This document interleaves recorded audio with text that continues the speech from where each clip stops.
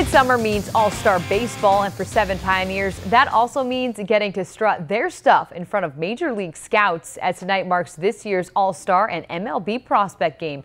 Pitchers Keanu Cummings and Justin Lewis, plus 5 position players, Christian Santisteban, Josh Lovelady, Rob Petit, Will LaRue, and Tom Mirabelli are out in Little Falls for this year's festivities. The group of 7 will help to represent the Western Division in the All-Star game. First pitch is scheduled for 6:45, but yet the work to get there begins well before July 20th. And for the guys, they say they didn't come into the season in search of being an all-star, but just simply consistency.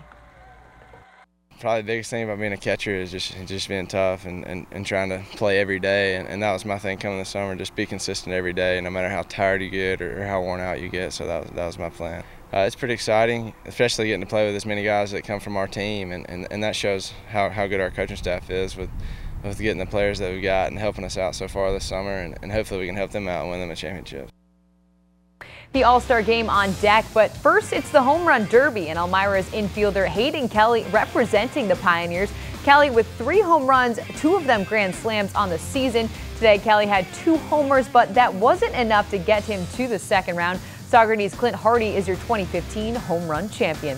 And back in the Twin Tiers, the Hornell Dodgers nearly nearing the end of their schedule. The Dodgers at Maple City Park tonight. The guys in a rubber match with the Geneva Twins.